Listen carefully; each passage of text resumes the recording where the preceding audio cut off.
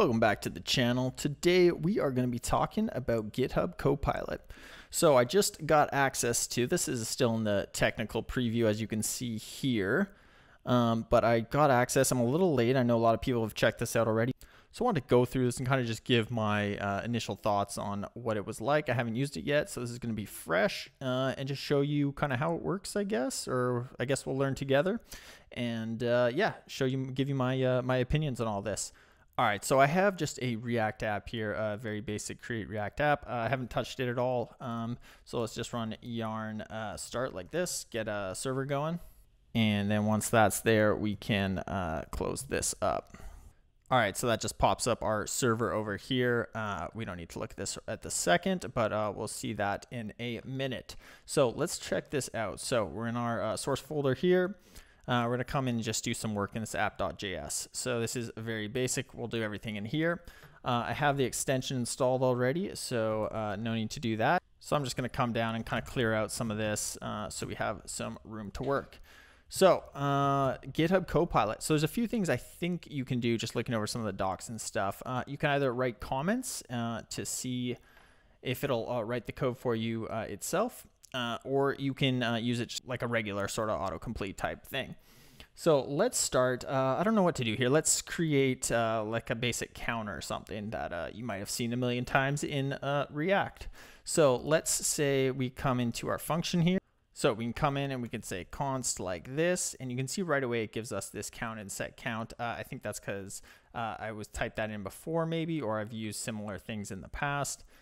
Anyways, that's what it gives us. In order to just use this, because this is what we want, we can just say tab like that, and that'll autocomplete it for us. And you can see we don't have use state yet, so let's come back up here and import that, see if it does it for us. And we can say that's what we want, React and use state again, so that's pretty good. Then we can come down here and actually, I guess we need a couple functions like an increment and decrement.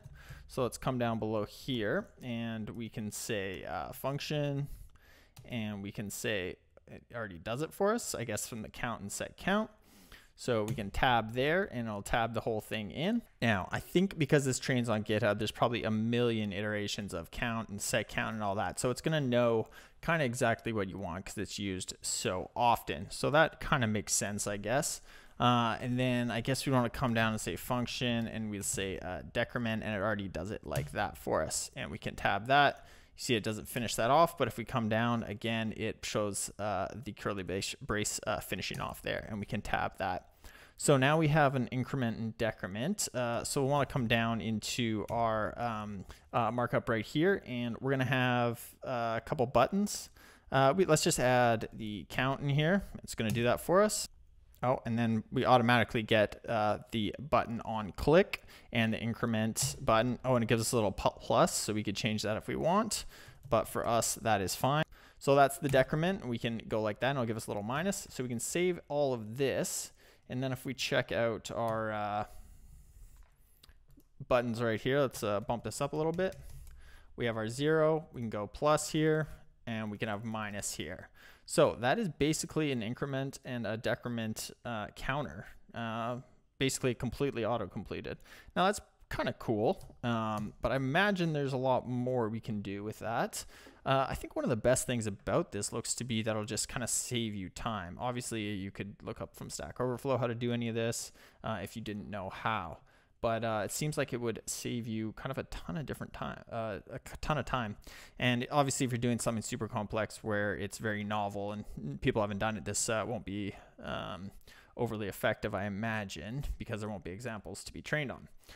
But anyways, so what else will we do with React? Because this is kind of cool so far, but let's check out some other things.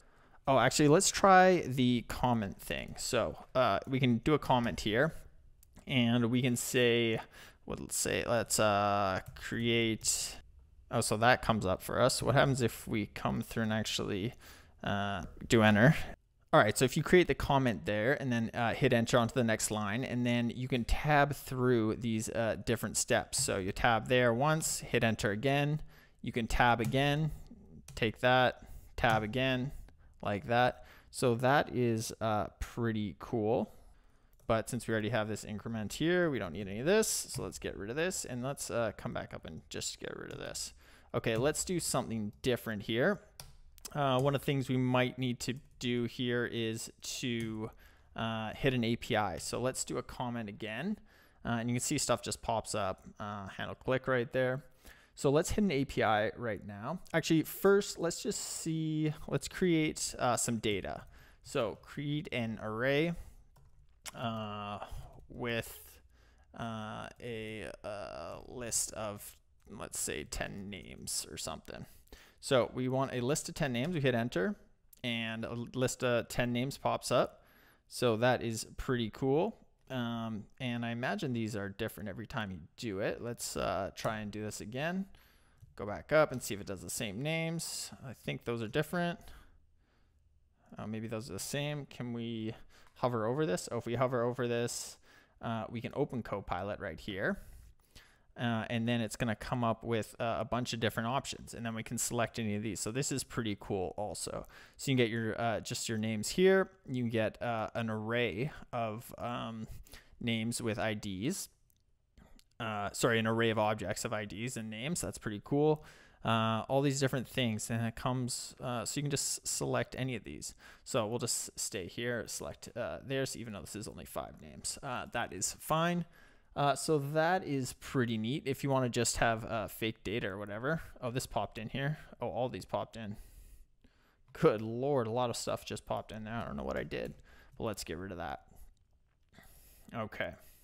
So we'll come back down and we'll just say that is good. And we'll save that for now. Okay, so that is cool. Now let's fetch some data right now. So I've used this JSON placeholder .typecode.com before. All right, so let's try this where we are going to create a function to fetch, let's say users from, and we'll say HTTP, and it gives us a URL, which JSON placeholder, which we've used before. So we can tab that and store users in state. Let's see what that does for us. So we have const fetch user, so it's going to create the function for us. We can say, yep, we want that. And then it's going to fetch them using fetch. Come down and then use a .then and response.json. Good. And then set the users, the data, into set users as data. So that's great. And then it's going to close off. So that is basically everything that we need to do. Again, there's no set users yet. So we could come up to our state here and say const, and we can go set users. Interesting that it doesn't set this for us, or users rather, and set, oh, there it goes. So maybe it just takes a second there. So that'll take care of our set users that we needed down here. So we got our fetch users here. And it's going to set them into state. So now we're going to need a use effect here. So let's see if it'll do this for us. So we'll say import use effect to run fetch. Whoa, that just came up. And components run. Let's just go with that. I spelled import wrong. Let's see if that has any effect. So use effect, good. And let's come down. Fetch users, it's going to call that. And it does literally everything I think I would do there. So it's going to fetch them just on initial load, which again is these this empty array here. Now it's not bringing this in, so let's come up and bring this in, and we'll just say use effect like that. Okay, so this is looking pretty good. It's going to import them and fetch them. So let's just come down here and just set all our users. We'll set them below these buttons here. And we'll just go and we'll say map through the, so it's kind of what we want, but we'll say users.map like this. And we'll say user. And that's kind of what we want. So we'll tab that and then go ahead and save that. So we're going to map over these users, take an individual user that's setting a key and everything on the LI, and then it's going to print out this user.name to the screen there. So that looks pretty good. Anyway. So kind of very similar to what I would have done, but just saved me kind of a lot of time. So let's come over.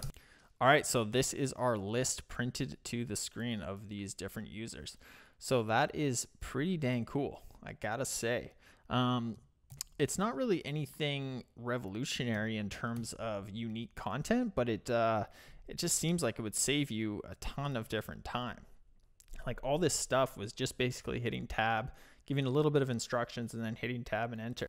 I'm excited about this, looking forward to diving kind of deeper into this.